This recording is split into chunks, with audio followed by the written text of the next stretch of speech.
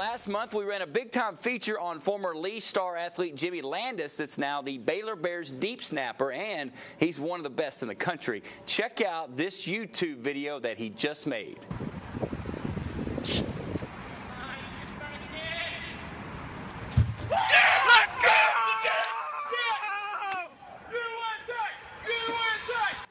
More like OMG from the top of the Baylor's McLean Stadium. Look at this, all the way down right in front of the goalpost into a trash can. The video has went viral, getting millions of hits right now as all these trick videos in sports have became pretty popular late. But I think NFL scouts may be taking notice of this because, hey, I'd put that on my resume. Yeah. I snapped one from the top of the stadium into a trash can. Who can do that? And that snap right there was right here in our... That's right. We almost knocked Jeff down. And we still hadn't patched the hole where it went through the wall. Creative editing on Jeff right there.